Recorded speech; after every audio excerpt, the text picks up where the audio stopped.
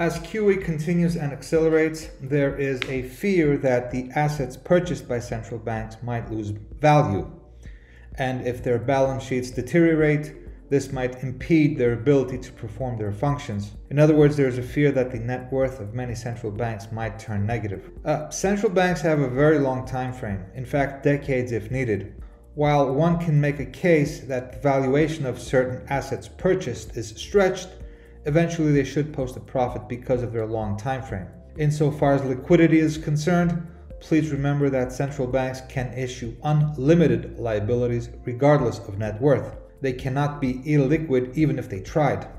Back in 2015, the S&B took a 41 billion Swiss franc loss, or almost 7% of Swiss GDP, after abandoning its 3-year effort to cap the euro at 120 with the Swiss franc. Its net worth at the time did not impede its central banking obligations.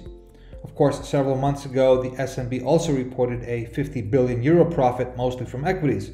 For those who don't know it, the S&B is one of the largest shareholders in Apple and Amazon.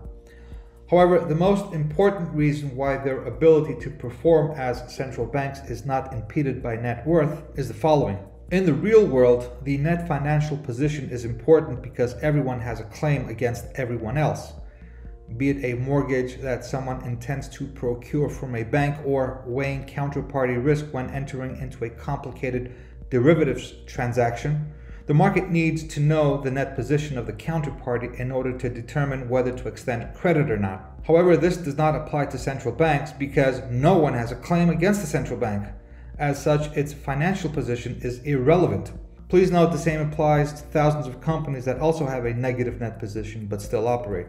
The bottom line is that even with a negative net worth position, central banks can still function and perform their duties. This because while in the real world everyone has a claim against everyone else, no one has a claim against the central bank.